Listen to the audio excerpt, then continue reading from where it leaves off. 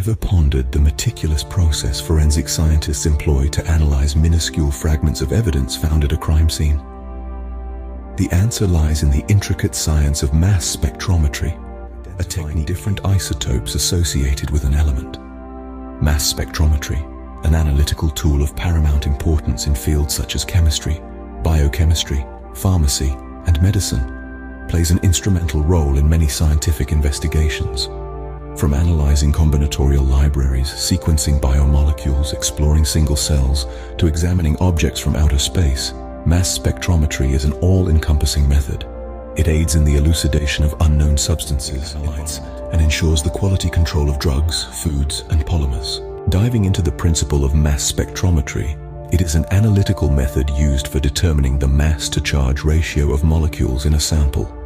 These measurements can also help determine the exact molecular weight of the sample components. It's fascinating to think that it indirectly helped to prove the existence of isotopes. The principle of mass spectrometry is grounded in Newton's second law of motion and momentum. It utilizes this property of matter to plot ions of varying masses on a mass spectrum, showing how mass is related to the inertia and acceleration of a body.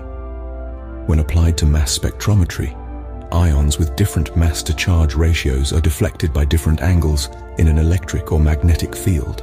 A mass spectrum, a graph obtained by performing mass spectrometry, shows the relationship between the mass-to-charge ratio and ion signal.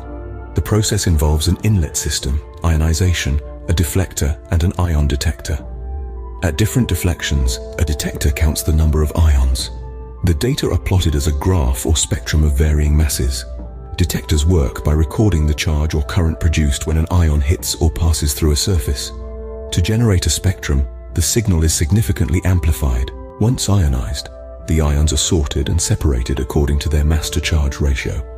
A variety of mass analyzers are available, each with trade-offs related to operation speed, separation resolution, and other technical criteria. The mass analyzer often works in concert with the ion detection system.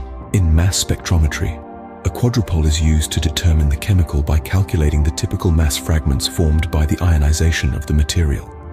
Test molecules are ionized by an electron beam, and the resulting molecular ion and component ions travel into a mass analyzer where their masses are measured.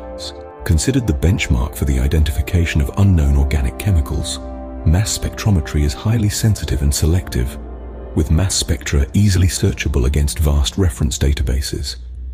Mass spectrometry instrumentation consists of 4 primary components: the ionizer, the mass analyzer, the detector system, and the data and manipulation system. In conclusion, mass spectrometry is a vital analytical tool in various scientific fields. It's a method that allows for the determination of the mass-to-charge ratio of molecules, the creation of a mass spectrum, and the identification of chemicals. By using this tool, scientists can delve deeper into the unknown and continue to expand our